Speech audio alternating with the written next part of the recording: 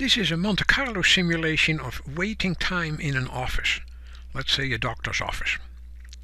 So what you need to know first before we are going to simulate this is what are the minutes between arrivals. 5 minutes, 10, 15 or whatever is the case in the office you are dealing with. Then we predict the probability that that happens. And then we do something similar for the time of treatment. 5 minutes, 10 minutes, 15 minutes, the time that the doctor or the nurse needs with that patient. What is the probability that it's 5 minutes, the probability 10, etc. Then we need cumulative totals here. So we start with 0. Then the next one is, so that is C2 through C2. C2 through C2, those are the probabilities. And then finally here it will be C2 through C3. When you copy that down, we locked the first C2. You do that with the key F4 on your keyboard, but the second one is not locked, so it will change into C3 when you copy it down. We do something similar here. So that is done too. So now, based on that information, which is a given, let's say we are going to do it for 10 customers or as many as you want. I do it only for 10 and then later on I will repeat all of this 1000 times more. So let's start with the first time. What is the next arrival? We are going to use the VLOOKUP function to find, based on a random number between 0 and 1, we are going to find in this range what that would be. And then we find the answer in column 2, that is column B in this case up there. And we do that with a non-exact match. Then we are going to find out the clock time. The clock time is B7 locked with F4 key through B7, and when you copy that down that will be B7 through B8, B7 through B9, etc. I will skip the start for now.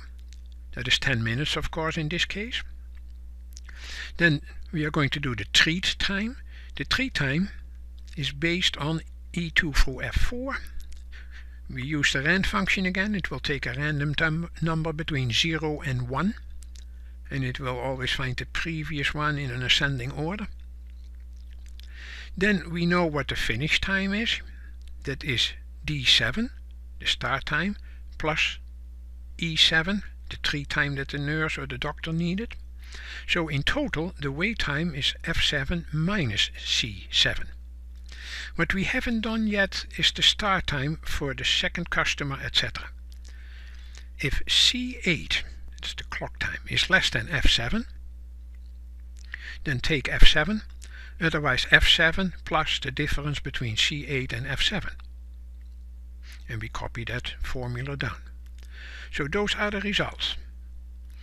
And each time I press F9, this curve will update. For in this curve we are dealing with all these values.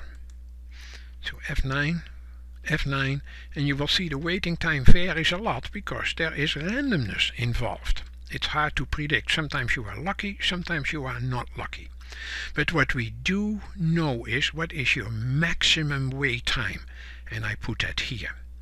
The maximum wait time of all these 10 customers was in this case 20, which varies all the time. Okay. And then we are going to repeat all of this 1000 more times. So what did I do? I put in here the max function. And here I just typed max wait and then 1, 2, 3, etc. up to the end. And then here we are going to insert a table. So we highlight the whole range. Start here. Control Shift arrow down to go to row 1018 and to the right.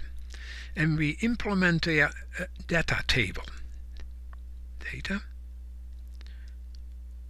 What if analysis, data table, and we say what is the row input cell, nothing, column input cell anywhere in outside that range, an empty cell, and make that OK. And this time when you press F9, it's going to repeat that 1000 times. And based on that formula, which based on these values, and those formulas are based on the etc., it's a cascading effect. So each time I press F9, I will get quite some spread, volatility, Monte Carlo, and I plotted that here. So that is basically based on these two columns. And besides, I calculated the average maximum weight for all those 1000 cases based on 10 customers each time. That is the average of G18 for G1018. That number will not vary much. The average maximum weight is somewhere in the range of 27.